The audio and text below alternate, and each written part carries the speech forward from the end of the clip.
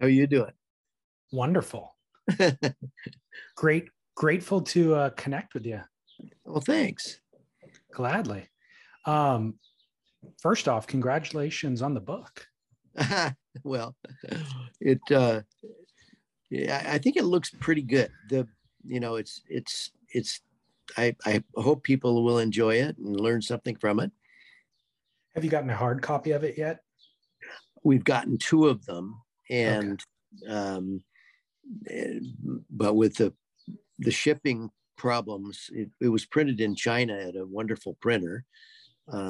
Our publisher is a fantastic publisher, and they do a lot of art books and film books, kind of retrospective of various films. And their reproduction is just A plus. It's really looks good, but Yeah, the travel is so delayed. It was delayed like 2 months.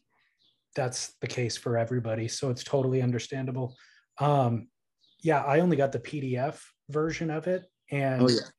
it looks amazing. Like the book is great, and the writing is great, the story's interesting, all that, but the graphic design layout, all of the memorabilia that you seem to have still intact, imagery, stuff like that. And then the little chronological timeline that's over on the side at the beginning of each chapter that kind of tracks the evolution of your career. It's really, really well done. Oh, nice. I'm glad you like that. Yeah, loved it. I'm going to give you a proper introduction in post Okay. production so that you and I can just roll into a casual conversation, if that's all right. Sure. Oh yeah. Yeah. Cool. Um, in the preface of the book, you talk about getting that first Kodak movie camera when you were 13 years old, which I would imagine was no small thing back then. I mean, cameras weren't easy to come by. You were a young age for your parents to gift such an extravagant gift to.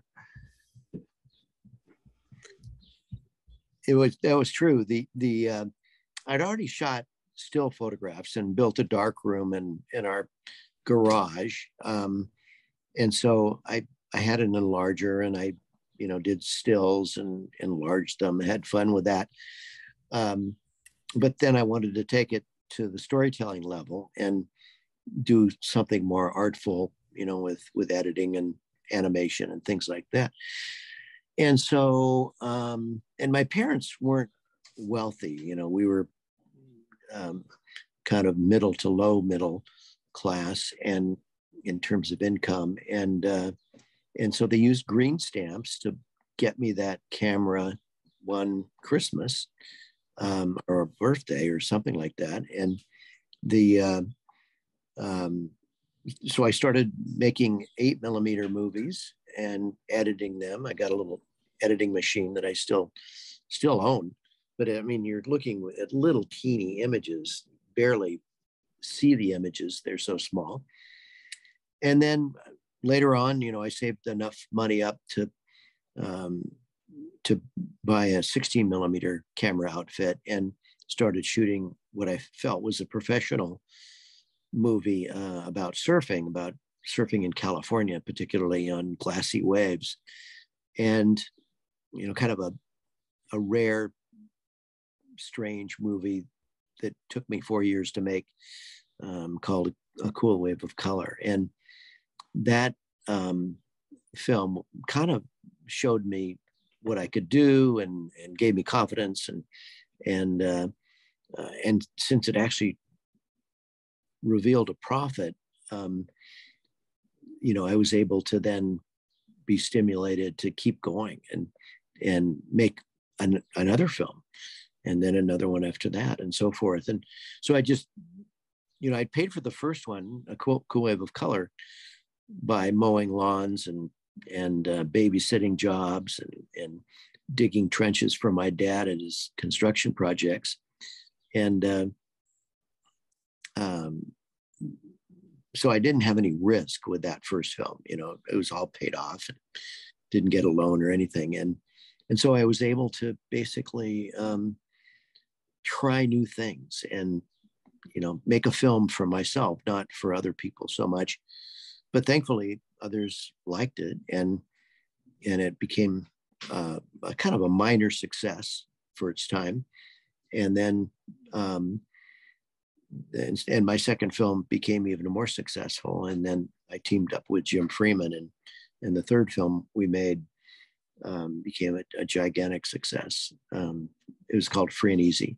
So that was my early start in basically finding that I could make movies and entertain people with my photography and my editing and my ideas, and then just kept doing it. At the age of 13, when you got that first camera, what films had you seen that were reference points for you, or that really set you on this trajectory? Probably the most major one was Lawrence of Arabia, because it was shown in 70 millimeter 5 perf in stereo sound. And, you know, I love the story, and I love the adventure and the big scale and the music and this, basically the storytelling, which was pretty epic.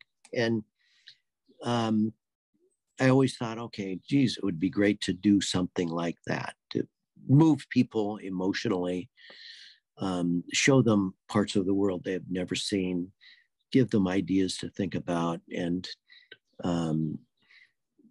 that's what I've always tried to do with my films, is open the world to others. Was there anybody who had done that in surfing at that time? Well, the same year that my first film came out, 1964, was the year that The Endless Summer came out. And that was indeed the first film that had travel as part of it, and that kind of adventurous spirit of storytelling with two characters and a real plot. All the other films, including my own, were kind of montages and start and stop stories without much continuity, kind of a semi-theme. A Queen of Color was more of an artistic musical montage, but all around the theme of California hot dogging, which was unique in the world at that time, and particularly hot dogging on glassy waves, where, it was very few places in the world have glassy waves like California. We've got the kelp, we've got a continental shelf that kind of dampens the waves, and we have those beautiful mornings when there's not any wind, and you get these, crystal smooth waters that are just so wonderful to glide over. And so I thought, okay, this is kind of unique in the world. You don't see it in any surfing film. Let me just concentrate on this. And so I'd get up really early and try to find surf. Well, you do a beautiful job of explaining what California is still like to a large degree. In your book, you said that you were kind of born into the perfect place and the perfect time. Can you explain what era was that in California, and what was it like back then? Well, in the 50s and 60s, after the war, after my parents' generation had suffered through the Depression and World War II, and the dangers and the risks of World War II, Hitler trying to rule the world, and then the Japanese trying to do the same, you end up with a time of optimism. And I think from the time that I was born in 1945, right as the war was ending, the optimism in America, particularly, more than anywhere else, and in California, probably more than anywhere else in America, you had this feeling of anything is possible. There were all kinds of jobs that were beginning in California with the aerospace industry, and basically plenty of opportunities with kids coming back from the war and the GI Bill, and it was a time of optimism and hope and true belief in the future of America, and what was possible and what we could do with what talent we had. And for a kid who I've always been a project person, I love the conceiving and starting a project, and the process of getting through it, and then finally finishing it and seeing what we end up with. That's been my life. That's what I really love doing. I love that whole process. And I think that's what Californians were into then. And my mom and dad were the same. My dad built houses after being a school teacher for 8 years. He then started building houses. He was a woodshop teacher in junior high school. And he said, well, maybe I can build houses. I know how to work with wood. And so he started building houses. And it was tough to sell them. And, back then, very few people in Orange County had jobs in Orange County. There weren't very many positions. And so the sales weren't like they are today. It's a different environment completely. But he just loved doing the projects. And I saw that, and I was the same as he was. And that's what I loved about making films. And the good thing, I had confidence that I could get into the University of California, with a B average at a minimum, and back then, and it was the low cost, and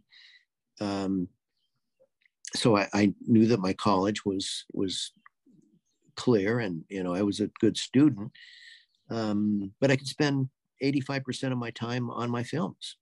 I knew I didn't have to get A's in every class.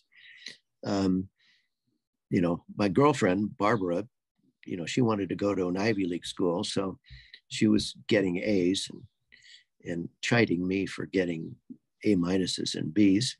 But, I was making this film. And so I was having a lot more fun than she was, because I was working on this new kind of movie. And it was just one of those moments in time where I think everyone had the optimism and hope of just a brilliant future. And I think it's really the case today, except people know more and they get the media is so oriented towards fear mongering.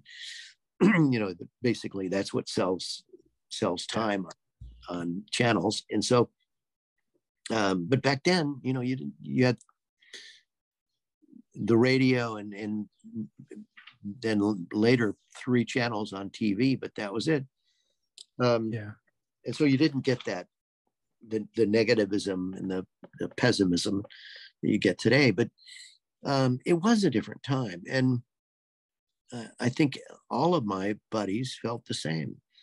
We just really love doing things and trying new things. Well, there's some great archival imagery in the book of California in that era, wide open spaces, fewer roads. And one of them is of Killer Dana on a good swell, probably 8 feet, right juxtaposed with kind of a modern photo of the Dana Point Harbor. The wave is now gone. There's now a road going around the bend. But what I was surprised by with the Killer Dana shot is how many surfers there were in the water. It looked like a normal crowded day at Upper Trestles or something. Yeah. Well, there with longboards, there weren't that many places. And Killer Dana was one of those places that was good on a big swell. You could, there was a nice big channel to paddle out. Yeah. There was the pier right there. If you wanted to jump off the pier, you basically could maneuver the big logs out there and catch a wave and even ride way out on the shoulder if you wanted to. Is a different kind of surfing. I mean, this is pre-leashes and a different style, but Yeah. It was a beautiful wave to surf. You know, you could get really nice bottom turns because you had plenty of nice size and speed on takeoff, and it was a cool wave. It's sad that it's not here still. You know, they could have figured out. I always thought that they could have figured out a way, had there been maybe the Surfrider Foundation back then, which there wasn't at that time. There would have been a way to build that same harbor, but still achieve the wave. You know, kept the wave. They would have had to bring that outer breakwater back in another 100 yards, but they don't really need that. You know, extra space there. They'd have lost a little bit of space, but no slips. Mm-hmm. They wouldn't have lost one slip. And so anyway, it's sad that, you know, I think they would have understood that today where they didn't back then. Totally. Who were the surfers at that time that were kind of important in that area? Well, they were the old timers who, you know, Killer Dana was, you know, Lauren Harrison and, you know, the Hoffman brothers and people like that who really weren't that good at surfing. But then there was Mickey Munoz and Phil Edwards and my friends Rich Chu and Bob Leemacher and Alima Kalama from Newport, Mike Marshall from Newport, Chris Marseille from Newport. A lot of hot up and coming surfers in the early 60s. And, you know, a lot of fun. You know, back then you had to fight the Marines to get into Trestle, and San Onofre was the surf club. So if you weren't in the surf club, you really couldn't get in easily. There were ways to sneak in, and, you know, I write about one of those ways that I used way back in the early 60s, where I forged a San Onofre Surf Club logo, like I was a member, and put it on my car and got in, and then hid my dad's car in the bushes at Trestle to get to Trestle on just this amazingly beautiful day. You know, and when we arrived, of course, we got chased by the Marines, but we then got to the beach and the Marines went away, and we had it all to ourselves, just two people, me with the camera on shore, and then Bob Leemacher out in the water, and then he'd come in and I'd go out surfing, and, you know, it was just a different time, you know. Totally. You know, and it's a really good thing that Trestle is open, and that the state, I mean, that's the one excellent thing that Nixon did when he left office, was say this should be a state park. It should be open. Yeah. And that's been the best thing in this region, because you have trails and you've got all the wonderful breaks, churches, and San Onofre and so forth, open to the public. And a lot of probably, or a lot of protected spots south of that aren't open to the public, that kind of are unknown. Whose boards were you riding back then? Well, my first foam board, after buying a terrible balsa board from a friend who shaped it, this was 1958 or 59, was a Hobie, the first foam board. And then after that, I started riding for Harbor, and he, for some weird reason, thought it would be a good idea for me to get free boards from him. So I rode his boards, and I loved them. And especially, you know, when Mark Martinson started shaping, and, you know, he would build boards that were real fluid for bottom turning and just kind of wonderful cruise surfing, and you could ride the nose. And they were wonderful, like round tails. And and so and for a while I had a trestle special, which was kind of a get up and go board, a little less maneuverable. So I didn't like it as much, but the good shapers, I think, were people like Mark Martinson, who knew really a lot about surfing, and he thought about it every day. And he was so calculating and inventive. And so, and some of the other shapers were doing good work, but they were more like factory shapers. And so it was just getting the job done. And they didn't really stop and think about it too much and try to be innovative. They were just selling boards. Back then, in the mid 60s, when surfing really took off, they're selling so many boards because the East Coast opened up, and there's just hundreds of boards going out every day. And yeah, it was a big machinery kind of thing. And some shapers burned out and went on to other things, but that was about the only way that surfers could make money. Later on, thankfully, things got better for surfers and could actually make a living. Well, what's funny is now there's no way to make a living off shaping surfboards. You have to do something else. Yeah, that's true. So the reason why we're having this conversation is it's the 50th anniversary of 5 Summer Stories, which I think was your 5th film. Can you tell me what the concept was for the film? Yeah, it was about, I wanted to make a series of ideas into stories, and wrap the overall package around the concept of kind of the man's beginning on planet Earth, and then man trying to find nirvana, trying to find basically the best experience for his existence, and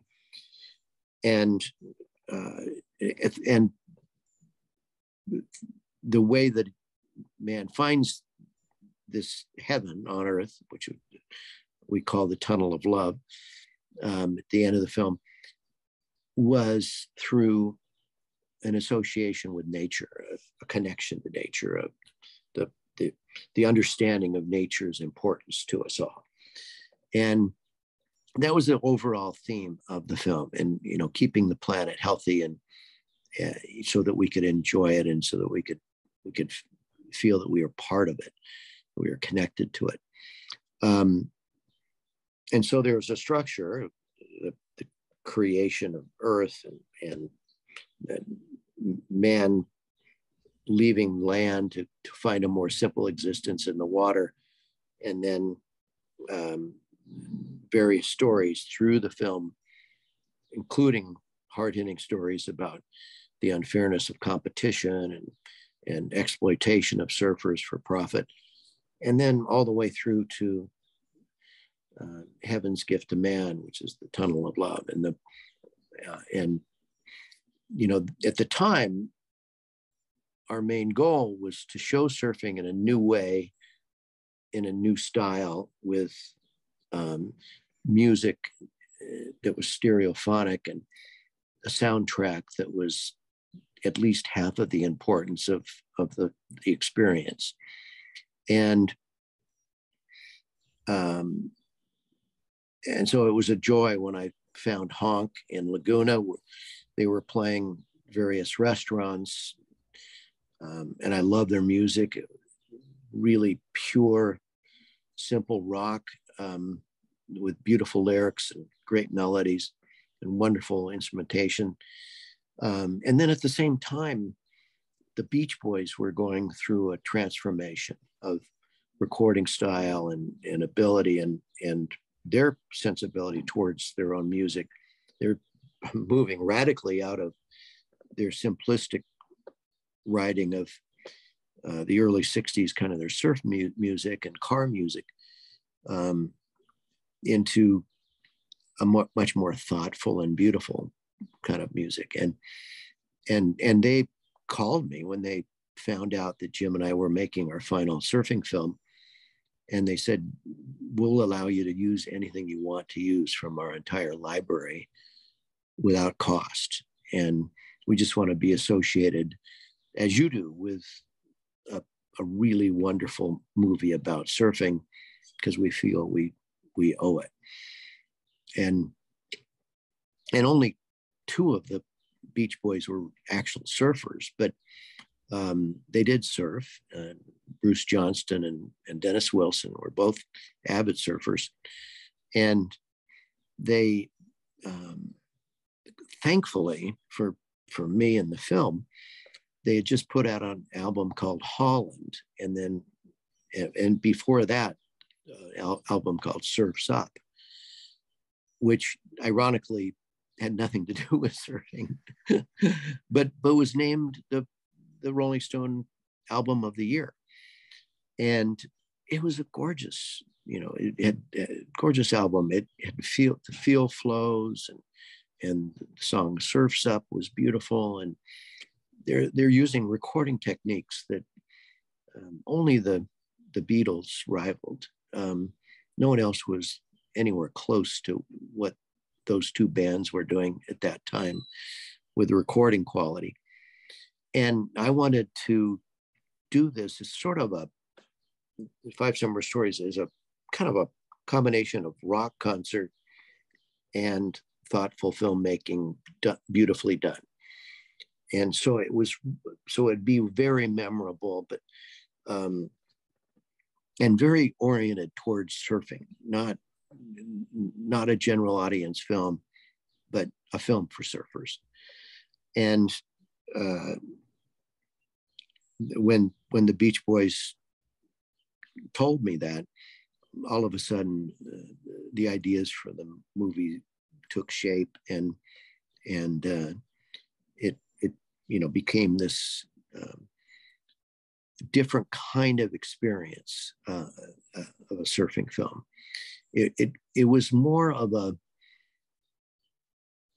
sit in the theater and laugh at times, but most of the time you're moved emotionally by the music and the beauty of the photography and stunning imagery, for the first time shot at very high rates of speed, so that the water is slowed down, and water droplets are cascading through the air in slow motion. No one had seen that before. 200 frame per second cameras were non-existent up until a couple of years earlier. And Jim and I took a gamble to buy these cameras, and we waterproofed one of them. And I would swim out with it. And then Bud Brown actually figured out even a better water camera with it, the same camera, but a better casing, so that he could actually dive below 20-foot waves and survive.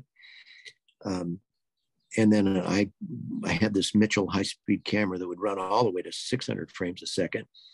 I would shoot with telephoto lenses from the shore and get these wonderful images. And so the film, when it came out, was visually different and orientally different. It was so strikingly new and celebratory of surfing. It truly was a fun experience and a moving experience for everyone. And we just kept running the film year after year, and I'd add new sequences. But it was the most expensive surfing film of all up to that point. I think it was $72,000, something like that. Wow. And about half of that expense was on the music reproduction. Yeah. Just, getting the soundtrack just absolutely stunning. And the reproduction of that soundtrack in the theater with gigantic speakers and a magnetic tape running in sync with the film, a separate system completely. Film didn't carry the soundtrack like all other movies. The soundtrack was carried separately with another machine, and a lot of hassle, a lot of expense, but it sounded unbelievably good. And you couldn't get that kind of sound in any other theater except those that we would encase, unless it was a 70 millimeter film, like Dr. Zhivago or Lawrence of Arabia, something like that. That was a showcase in one or two theaters in a region. And so he ended up being distinctive on a lot of different levels. And I think that's, we never thought we'd break even on the film. And it turned out that was not the case. It just kept running and running and running and running. People wanted to see it year after year after year. And so we ran it from 72 to 79. So it had, like, I haven't counted up the number of runs that it had, but it had to be like 10 full runs through California and Hawaii, and certainly several runs on the East Coast, and then elsewhere around the world. And so you ended up surprising us, surprising Bud Brown, surprising everyone that worked on it with its success. But we were just very proud of it and proud of its artistry and its impact. As you should be. And the themes, it's funny, as you mentioned the themes, they're still salient today. You could make a surf film about that today and it would be equally as relevant. Who were the cast of characters and how did you choose them in terms of surfers? Well, Jerry Lopez is the number one character, and he was featured in one other film up until 5 Summer Stories. It was called Sea Dreams. And when I saw him riding small waves at Ala Moana, I went, oh my gosh, this guy is talented. And he's so graceful, kind of like a David Nuiva, but with less nose riding. And because Jerry was so smart, he wrote a weekly column in the Honolulu Advertiser newspaper, which were brilliantly written. And, he was kind of one of those Renaissance characters. And so we became friends. And so at Pipeline that year, or 2 years actually, that we filmed on the North Shore, Jerry was like my go-to guy. When it would get good, I would call him. When it would get good, he would call me. Bud would get out in the water with his water camera and get great shots. I would shoot from shore. And Jerry, because he is such an energetic surfer, he doesn't look like it when he's on a wave, but he's paddling continually. He's, kind of like Kelly Slater in a way.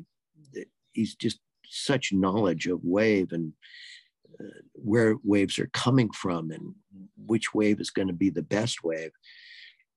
He always got the best rides because he got the best waves. Mm-hmm. And he would jockey position and just was really a wonderful guy to shoot.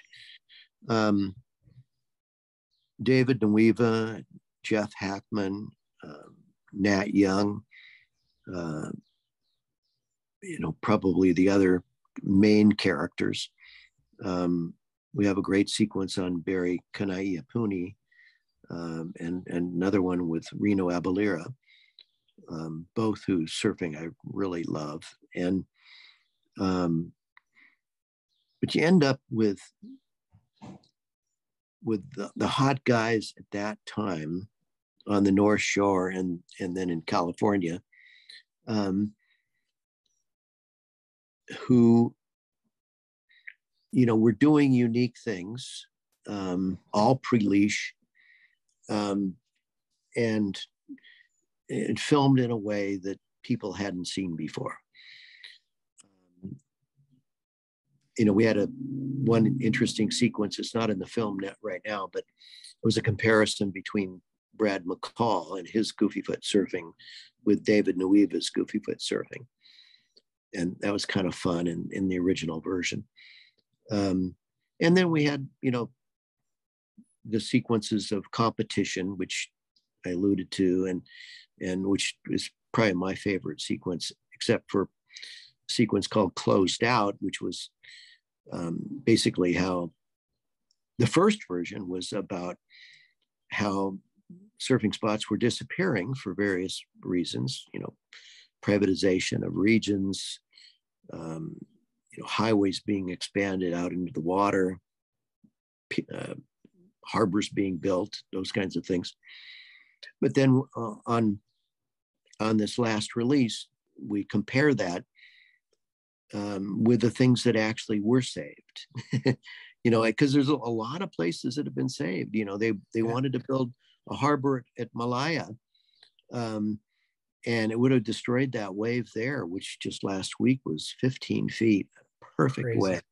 Oh my God. I've never seen Malaya that way. So they built the harbor, but they built it in a way like they should have at Dana. So it didn't impact the surf.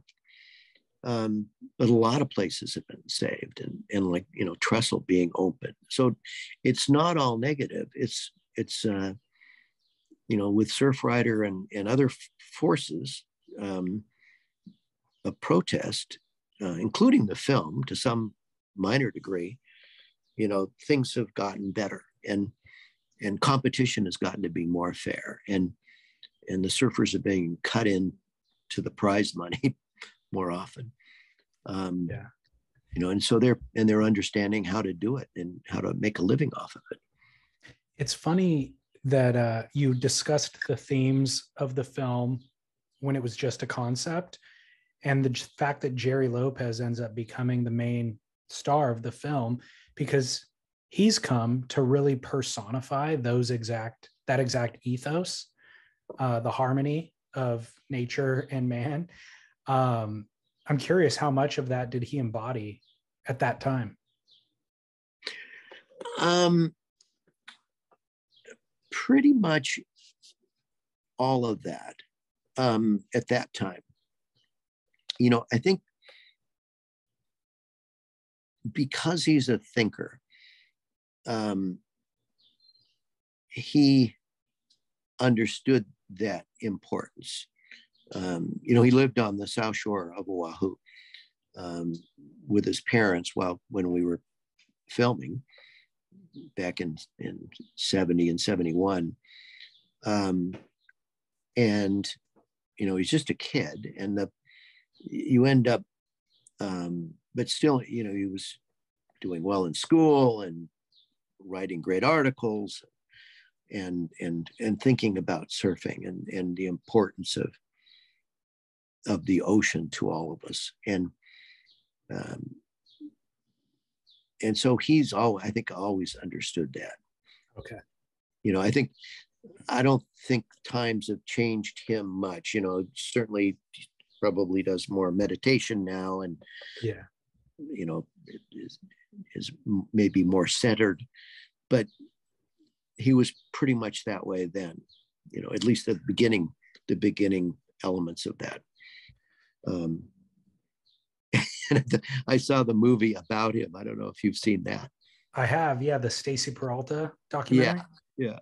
And I just love the take that they took on it, which was, and the way that it starts out, where he apologizes to everyone that he snaked on waves because he was aggressive. And, but it kind of was such a juxtaposition and a strange thing, because he's such a peaceful, sedative kind of guy that you know is so soft and unaggressive on shore and very Yeah. quiet spoken.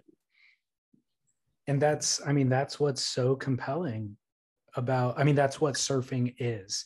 You cannot be, you can't get a wave at Pipeline unless you are hyper aggressive, but you also can't surf that wave to its fullest potential unless you're Zen, like Jerry. So it's a real contrast of things, you know, and he, again, he personifies it perfectly. He's the guy. Yeah. No, it's true. But I was just so happy that he was a new character on the scene. Yeah. You know, with Five Summer Stories, you know, I thought, well, if we could, we should feature someone new, and he just rose to that challenge. And it seemed like every day that Pipeline was good, he was there early. Yeah. And one of the days, I remember it so clearly, you know, because Bud and I were living just down the street from Pipeline. And it was one of those days that you don't see at Pipeline, where it was glassy in the morning. And the early morning light comes over the mountain and shines right into that wave. So it's front lit, it's not backlit or side lit like it is in the afternoon and evening. And I got some of the most amazing slow motion shots of him properly lit on these beautiful glassy waves. And it's just some of the most gorgeous stuff that I've ever shot. And, but, you know, here he was there at 7:00 in the morning. Mm-hmm. You know, very few guys do that, you know, yeah. And Bud and I were there, but a lot of times we had to wait for a couple hours before people would show up. Yeah, totally. Can you tell me about how you met Rick Griffin and how you got him to make the poster? Well, I'd always admired his work, you know, not so much the Murphy stuff, because I'm not all that into cartooning, but the graphic art that he had done, you know, posters for various rock bands and so forth, and kind of the intricate stuff, the almost mandala kind of work that was so intricate and so filled with color and beautiful craftsmanship. And Severson had used him for the poster on Pacific Vibrations. And so I started thinking about him for Five Summer Stories. And, you know, and so I talked to him. I got his number and called him up, and he was living in San Clemente. And he said, oh, you know, I'd love to do that. And he came up with the first poster idea, which was a cartoon.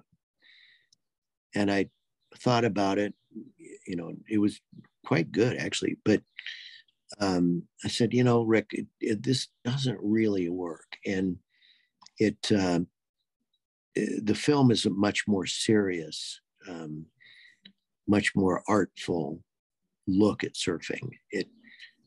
It's not kind of a frivolous kind of film at all. It's to be taken seriously, and I don't want to mislead people. And just right then, at the same time, Kubrick had come out with A Clockwork Orange, and that had used the A in A Clockwork Orange. The shape of the A was the largest part of the poster, and inside that A was kind of a distorted view of the main character, Malcolm McDowell, and his strangeness. And I showed Rick that, and I said, what can you do that's along this line, you know, where you make a piece of art which is interesting and thought-provoking, and but gives you a key to what the film is all about. And so, I showed him parts of the film, and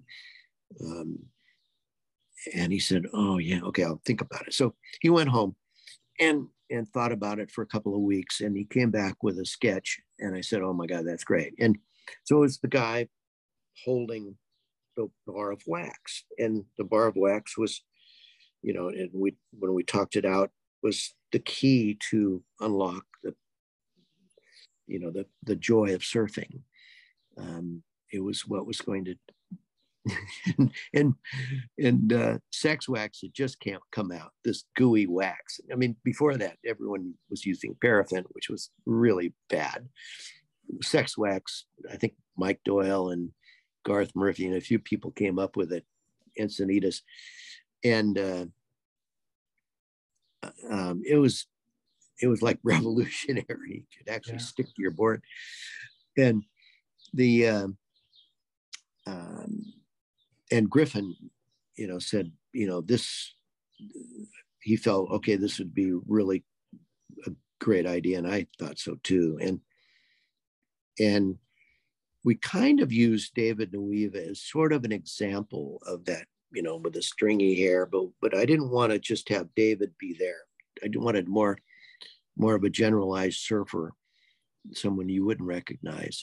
And so Rick came up with that character and put the girl in the background so that it would give girls a sense that they were included in this too. And so, but by the time that he had done all this, we had to get the posters out really fast. And I think the first run of the film, the posters came out and were in the stores and on the telephone poles like 2 weeks before the premiere, which was not good. It should have been 2 months before the premiere. But still, I went, "Oh, Rick, you did a fantastic job." And so I think I paid him something like, $3,000 to do it.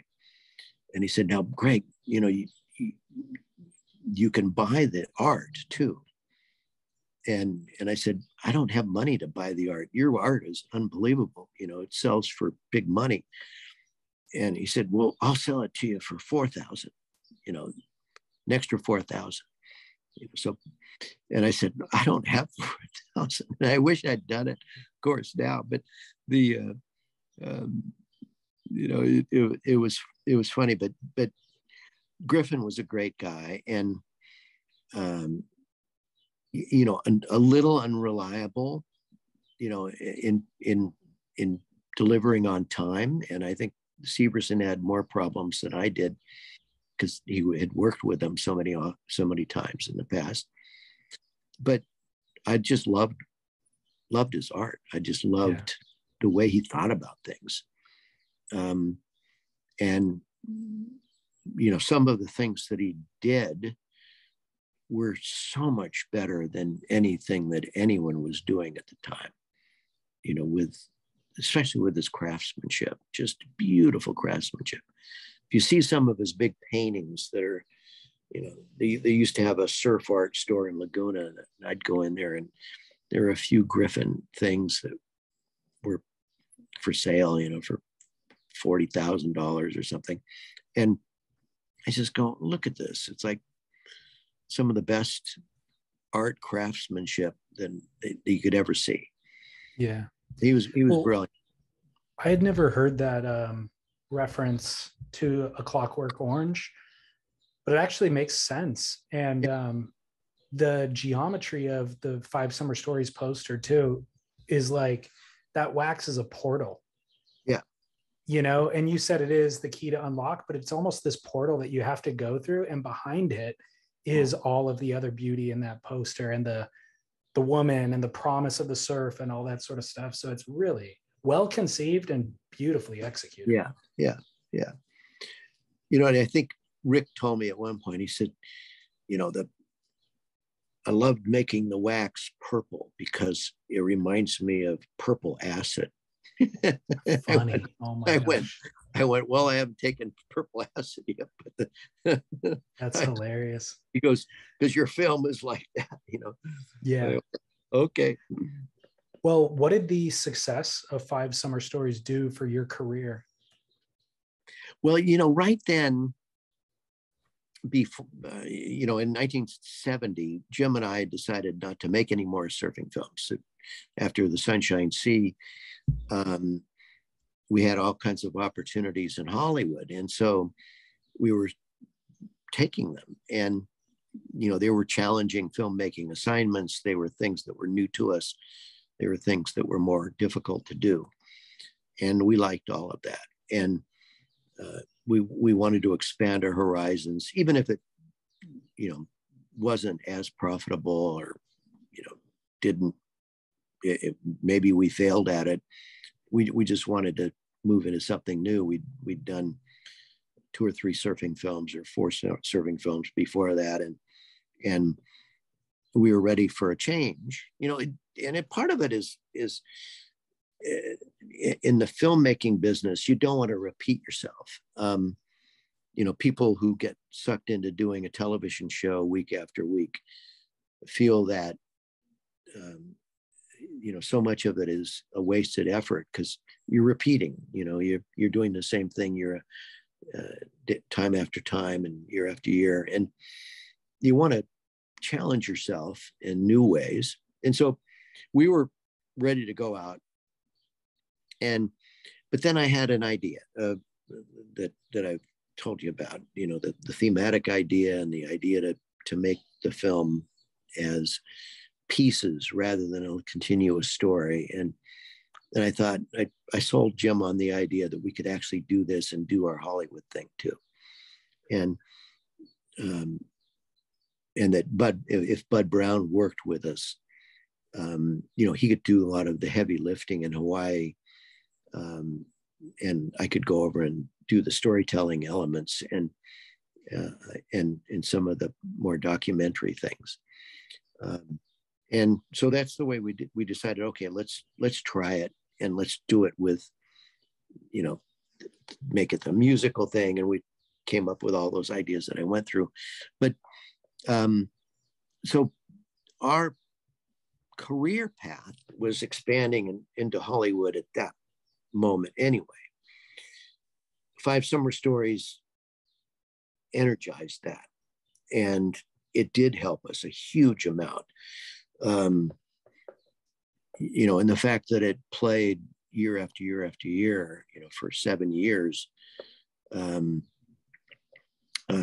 continued that year after, you know, I mean, it's astounding that the reputation that we had in Southern California and Hawaii, particularly, because those were the hotbeds of the audience back then. And there were huge crowds, and the enthusiasm was so intense, so fun to see. It was just a joyous time.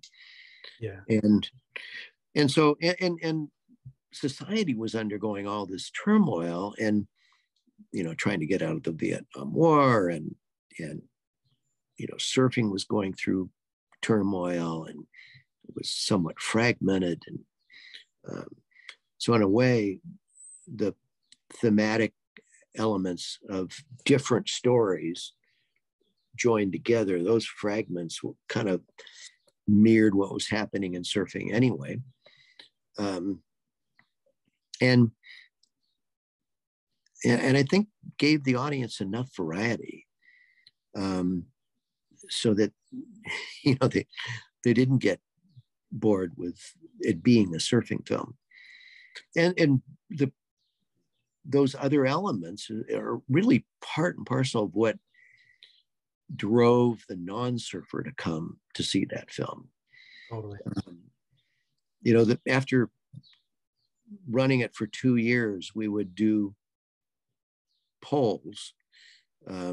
We'd arrive at the theater at you know, 5:30, and the show was at 6. And there'd be a line around the block, and I'd go down, or Barbara would do this too, and Cindy would do it at various theaters, and we'd ask people if they'd ever touched a surfboard.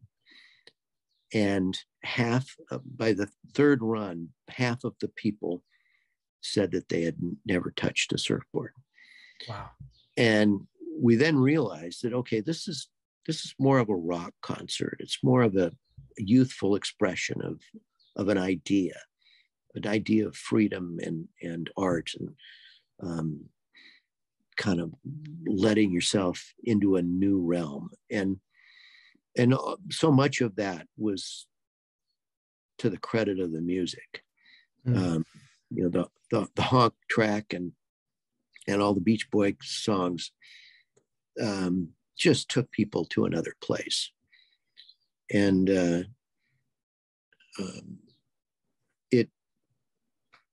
I still very vividly remember, you know, every year when we'd re-release the film, I would for sure go in at a 6 o'clock screening, sit in the theater, and just let it bathe me with joy. It just washed over you in a way that no other surfing film in my memory had done. And 90% of that is because of the music. Yeah. You keep referencing Jim Freeman. Who is Jim Freeman to you? And because it's uncommon for a filmmaker to partner with another filmmaker for kind of maybe for one film, but not for a career. So who is Jim, and why did you elect to do that?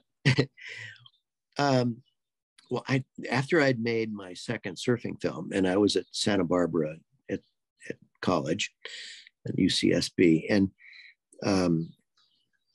a guy came into town to show a 3D surfing film, and it was Jim Freeman. And the film wasn't very good. It had one really great sequence, about 10-minute sequence, which just showed brilliance of filmmaking skill. And so I went up to Jim after the screening. He was down front narrating. And I said, well, geez, I'm making films too, and blah, blah, blah. And, I've heard about your films. And so I said, well, you know so much about technique. I think I could learn a lot from you. We should talk, and he was at pre-med at Loma Linda University. And so I said, well, let's share telephone numbers. And if you ever have an idea or a question, give me a call, and vice versa. And so we would talk about once a month while we were in school. And he had plenty of really great information about how to do laboratory work and do sound work, and keys of things that I didn't know. And then we came up with an idea to make a film together. And so we went to South America. We pulled our funds and went to South America to make a surfing film down there. And that became Free and Easy. And it was such a good film. It was like 1 and 1 equaling 3. He taught me what he knew. I taught him what I knew. We pushed each other every day in a constructive way. We were great friends. After 2 months working together, we were probably best friends. And then our girlfriends became best friends. And for 12 years, we worked together every day making movies. And whether they be, a surfing film, or a film about dune buggies, or a film about, skiing, or a film about birds, or whatever, hang gliding, you name it. We pushed each other and made each other better. And then when he was killed, scouting. We were going to do some Kodak commercials. This is in '76, right after we'd finished To Fly, our first IMAX film. He went up to scout in a helicopter at locations in the Sierras, and I was back east getting ready to premiere To Fly at the Smithsonian, and the helicopter crashed, and he was killed. And not only did that change my life, and but I think about him all the time. It's now been almost 50 years since then, and the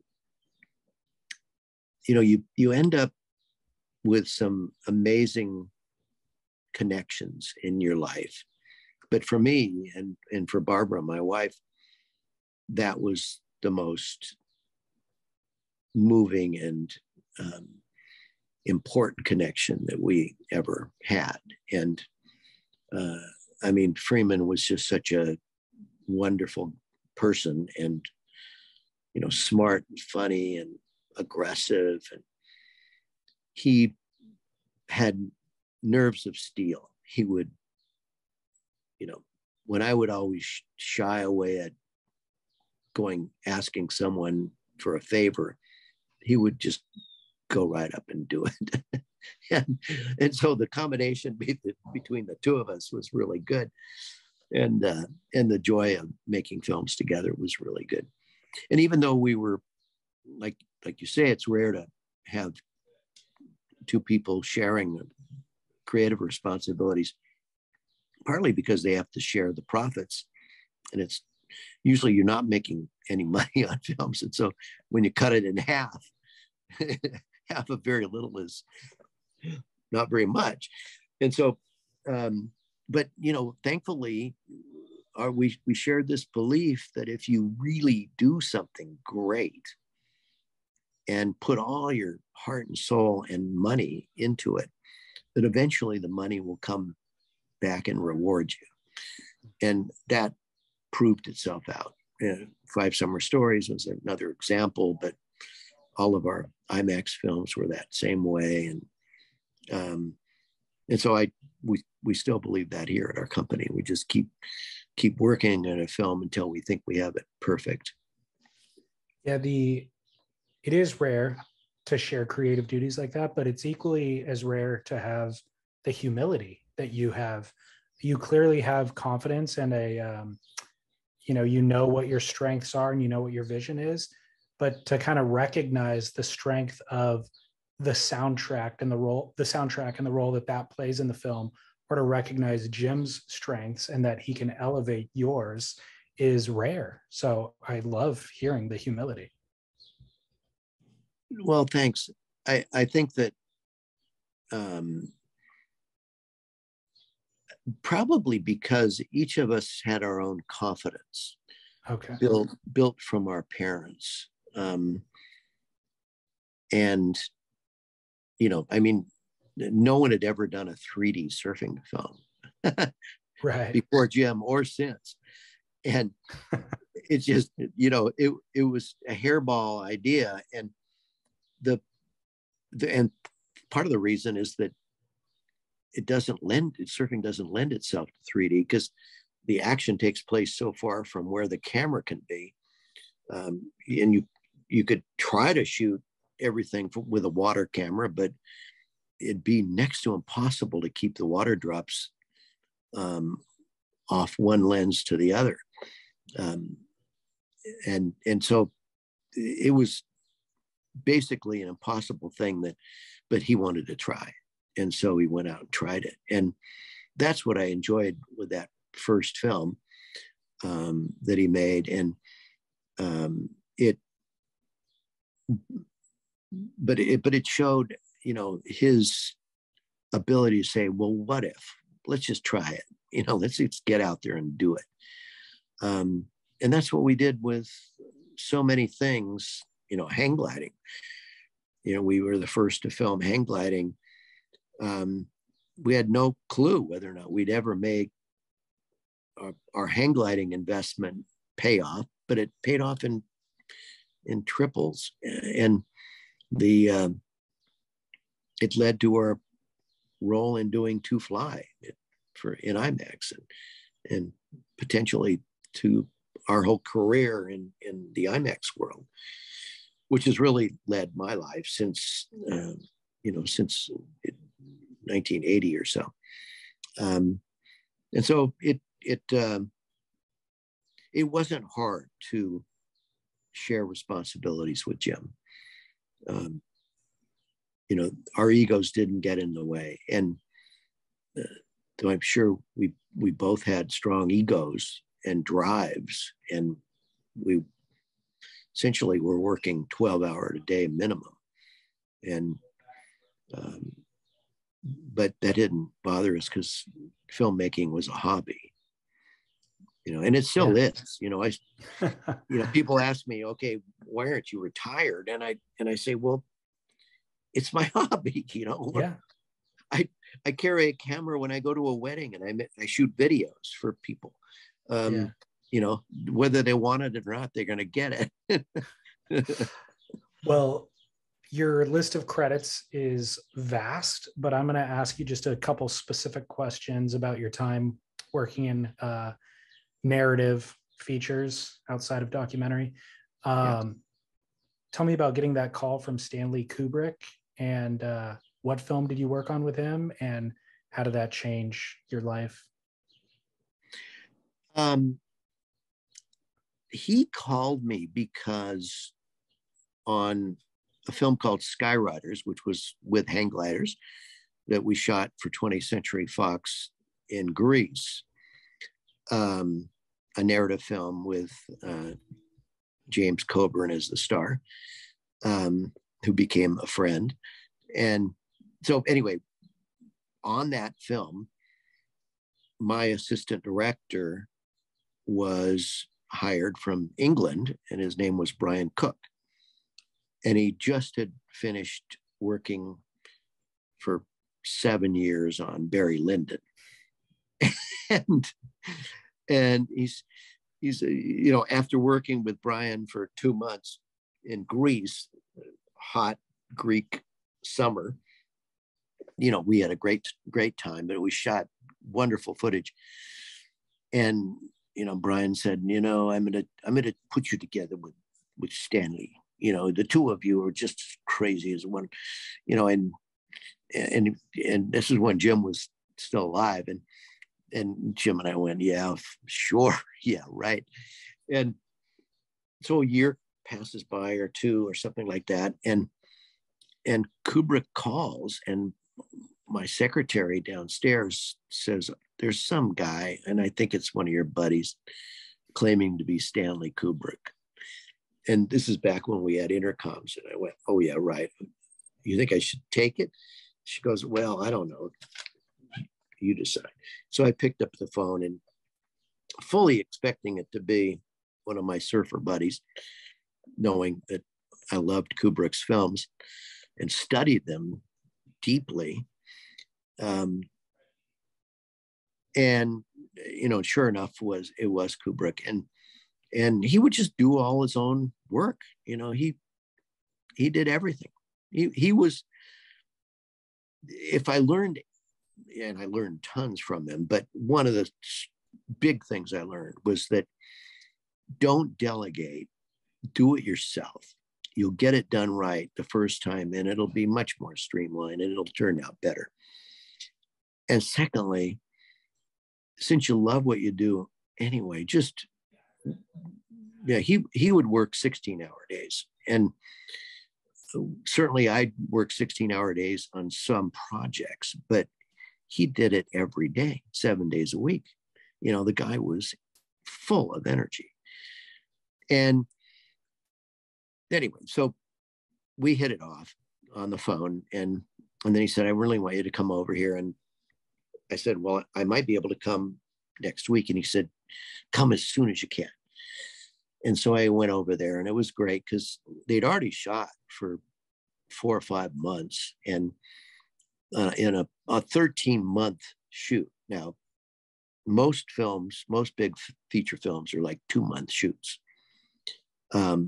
Kubrick would hire everyone on a long-term basis.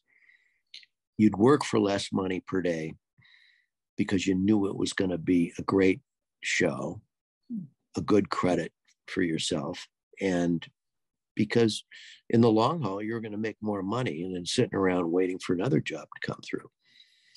And so he got everyone for a cut rate, 50% of your normal rate, including Nicholson and everyone else. And in fact, Nicholson was so funny. He just wonderful guy to be around, because there's a lot of waiting on film sets, particularly a Kubrick set, where everything's got to be perfect. And he said, Greg, I'm hoping that this goes over the 11 months that he has me scheduled for. And I said, well, why? Aren't you tired of this? He said, no, if it goes over, I get something like, 20,000 a day, and that's just going to kill Kubrick because he's going to hate paying me that much. It's like 200,000 a day today. And so you end up going, okay, I mean, Kubrick was cheaper than anyone, but he basically, everyone loved him. And although he was hard on people, he was really hard on people. He never yelled at me, but he yelled at everyone else. He might not have ever yelled at Nicholson, but he yelled at Shelley Duvall, and he yelled at his director of photography, and he yelled at Brian, and the poor crew was yelled at a lot. But he was wonderful to work with, though. And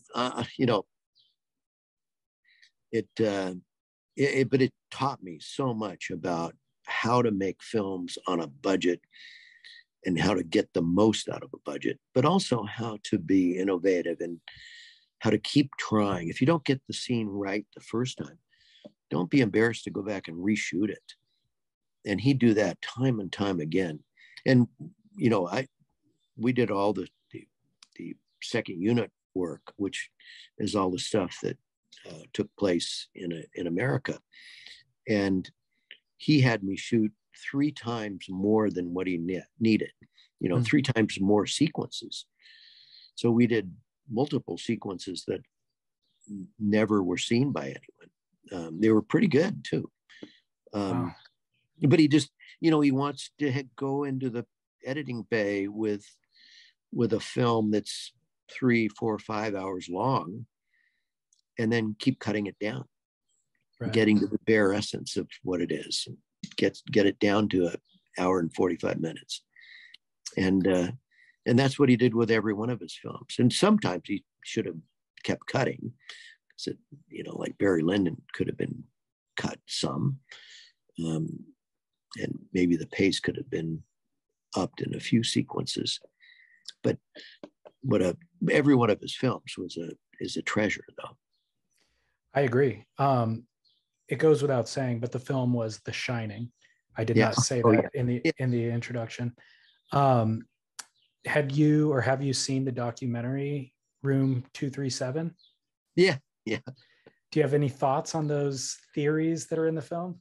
All of them are preposterous. And I enjoy that they spend the time to. I mean, Kubrick is a deep character.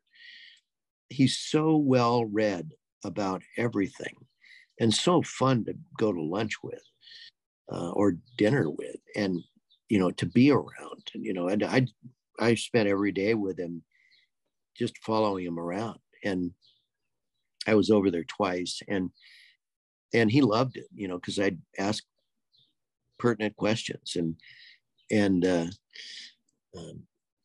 because I was, maybe 20 years younger, maybe 25 years younger than he, and he had either 2 or 3 daughters, and his Vivian, his 16 or 17-year-old daughter, was there shooting a documentary, and so we palled around, but I think he almost looked at me as kind of a somewhat son, in a bizarre way. And the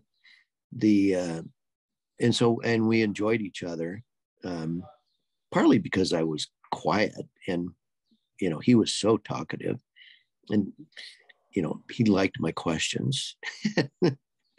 And he knew I cared about film. That was the key. I mean, Yeah. if you didn't understand filmmaking and lenses and cameras and film stocks, and because I'd shot an IMAX film already, he was so intrigued by that, and I'd gotten to know Spielberg a little bit, and he was very intrigued by that. And but he was isolated. This is before cable TV, before CNN. He didn't hear about what was happening in Hollywood, or Right. It wasn't the same world. Well, I love that you said that those theories in room 237 are preposterous, because I agree, they seemed preposterous to me. But because Kubrick is such a detailed filmmaker, it leaves people with the opportunity to actually draw all of these conclusions. Like a lesser filmmaker, it is just what it is, and there's no other explanation. But with great art, you can draw your own conclusions, and there's these people overthinking it because there's that much detail. So that's what I love about it. Yeah. It's just like, people for a long time thought certainly the man landing on the moon was staged by Stanley Kubrick, and those kinds of, really back then, he was a very quiet character. He wouldn't do interviews, or very rarely do an interview, and never a televised interview. And so when I went over there, I had no clue what he looked like. And it got better after The Shining, after Vivian did her video, and he started to become a little looser with his image and who he was and where he was going.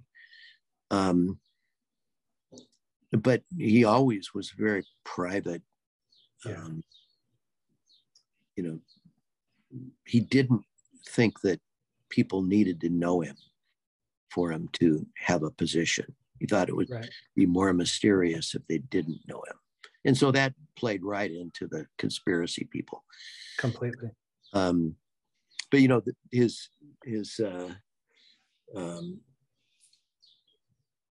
his right hand and left hand, and besides being Brian Cook, it was also his brother-in-law, Jan Harlan, and this actor who was assigned to kind of shepherd me around, and so I could watch the footage anytime I wanted to. And his name escapes me right now. It's in the book. But he was given an interview regarding the room 237 or whatever it was. And he said he knows Kubrick deeper than anyone, except for maybe Christine. And he said, all of that's just hogwash. Yeah. And so still fun though. Yeah, it is. It's so fun. And even there is a shot. One of the conspiracy elements was one of our aerial shots. Kubrick had made a mistake and actually trimmed the shot not soon enough. And a little bit of, like 3 frames of a helicopter shadow comes into the shot. Yeah. Depending on what format you're looking at it in. And they were claiming that was some intentional thing. I wish it were, but it wasn't. Yeah. So were you responsible for that helicopter shot over the car approaching? Oh yeah. All of that. We did everything that he couldn't do. He built the sets in London and didn't leave London. And so we shot everything in America. And so airplane landing and, the thiocalls going up the mountain and the whole beginning sequence with all the aerials at Glacier National Park, and then the later sequence of Jack and Wendy going up the mountain to live at the overlook, and various other scenes through the film. Lots of things that we shot, with Halloran, Scatman Crothers in Miami, and stuff in Denver, and the some which was used and some not used. And the greatest thing was when we were working together for that year, he would call me about once every 2 weeks. Go, Greg, I've got a new idea. I need you to do this. and I had other things going on, but I go, okay, I'll drop everything to try to do this for you. And he just was full of joy of filmmaking. And it was really fun working with him. What an experience. It was great. It was life-changing for me. Yeah. Do you mind if we take a quick restroom break before we finish? Oh, no, fine. Yeah. Okay, cool. Yeah, that'll allow me to relax through the last portion. I'm going to leave it recording though. Okay. How are you doing on time? I probably should cut it pretty, soon. Okay. Should we try to end at 4? Yeah. Okay, good. Okay, let's do that. Can you tell me the story about nearly dying while you were filming Big Wednesday? That was one of the more interesting wipeout experiences of my life, for sure, because it was different. I'd shot from the water and surfed semi-big waves, but shot in big waves, even at Waimea and Sunset and Pipeline. And I'd been in probably 100 wipeouts, where you get churned and held down. And I'm a good swimmer, and so I'm relaxed in the water. And, I always keep my eyes open when I'm underwater. And so I never felt fearful at all with a wipeout, except for this one. And the thing that was different is that it was like a 2-wave hold down at Sunset on a big closeout wave that broke way into the channel. And, boards were flying, and I dove deep and went down, and it was a 2-wave thing. And the second wave was close behind it. And by the time I got up, essentially, I didn't get to the surface to get a breath, and the other wave hit and turned me more. And by the time that I got back, and knowing where to go, I couldn't get through the froth to get to air. And never had that happened before at Sunset or anywhere. And this was at Sunset Beach. And it turned out that when I talked to Eddie Aikau about it afterward, he said, "Oh my God, yeah, that has happened to him a couple of times." And what happens is maybe on a second or third wave of a set, the water becomes so aerated, it becomes like foam. And to get through it, to swim up through it, especially when you don't have fins on, is next to impossible. You're in quicksand. And, panic sets in, and your legs are kicking like mad, and you're arms are flailing and stroking as fast as you can. Thankfully, I got my nose just above the froth and got a bit of air before I passed out. But I could tell that I was near the end. And so then the next wave hit, but I had air in me and washed me in and into the calm area at sunset. And lo and behold, my board was about 20 feet away, and the camera the big Panavision camera in a waterproofed housing was another 20 feet away. So that was lucky. But I went over and crawled on the board and laid there for, God, probably 3 or 4 minutes before I even went over and got the camera. And then I rode a small wave in and up on the shore and just laid there for 20 more minutes. And it was one of those deals where it was so bizarre because I'd gone through that experience multiple times and felt confident, but then all of a sudden something new happened. And then Eddie told me about his experiences, and then Bud Brown, who was also shooting for us over there, like 2 or 3 days later, had the same exact experience. And I don't know if it was that season or, what, because I'd never even heard of that happening there at the North Shore. Mavericks is a different kind of hold down. It's not only a push down, but it's a suck down. There's a channel there that, has caught multiple surfers in, and where you're pushed down by the wave, but then you're sucked down, and you're not ready for that.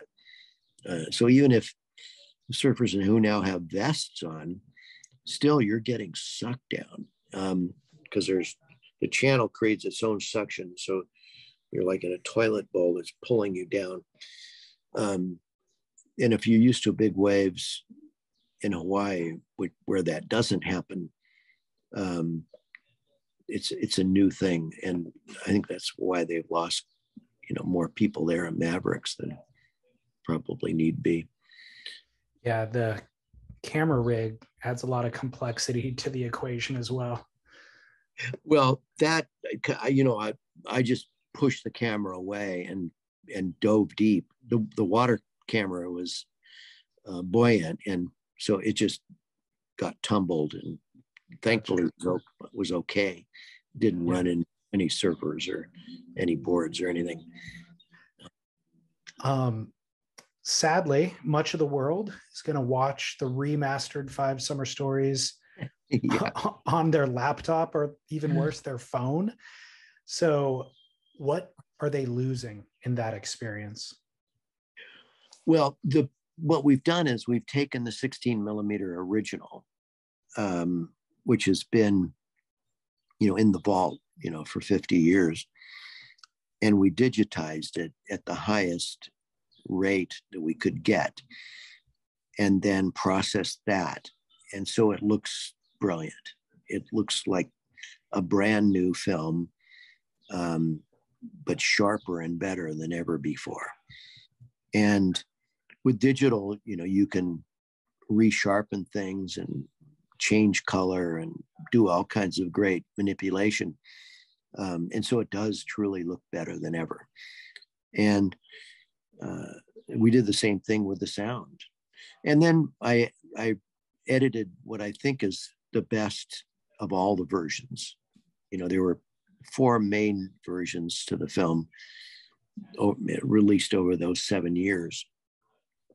And so I've taken the best from each one of those versions and, included those things. So it's a different version than any of the versions that people have seen before.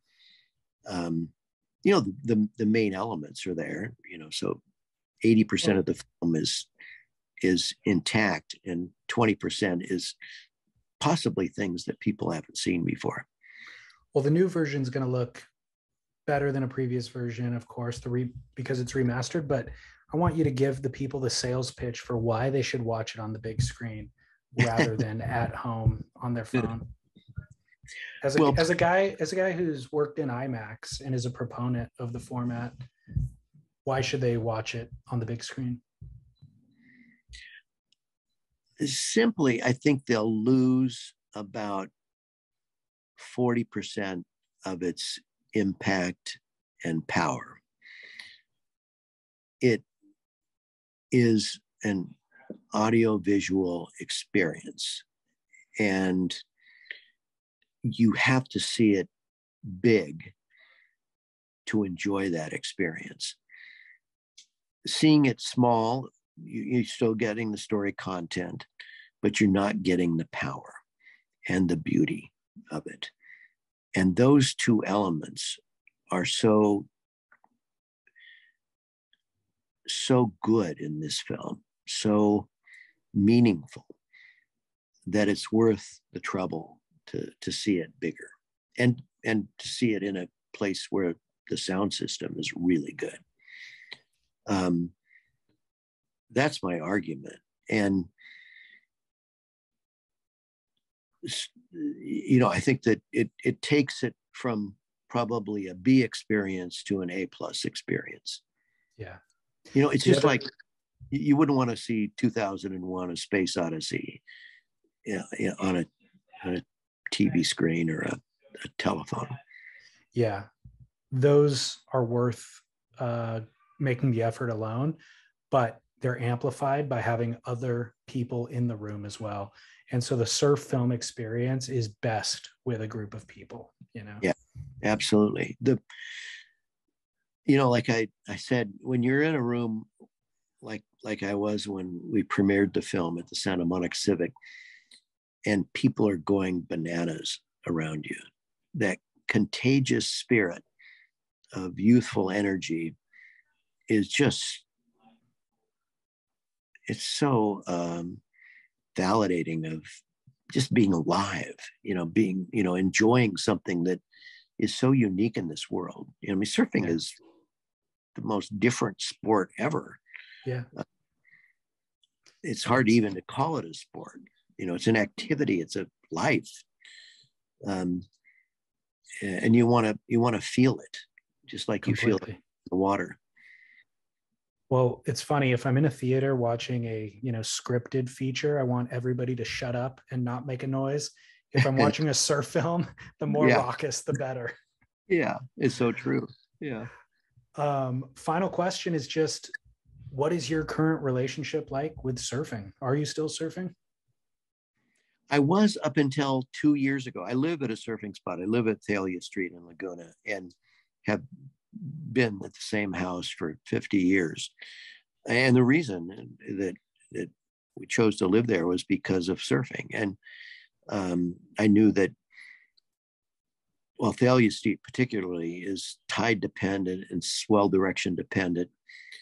And so it's only good for like a half an hour every day.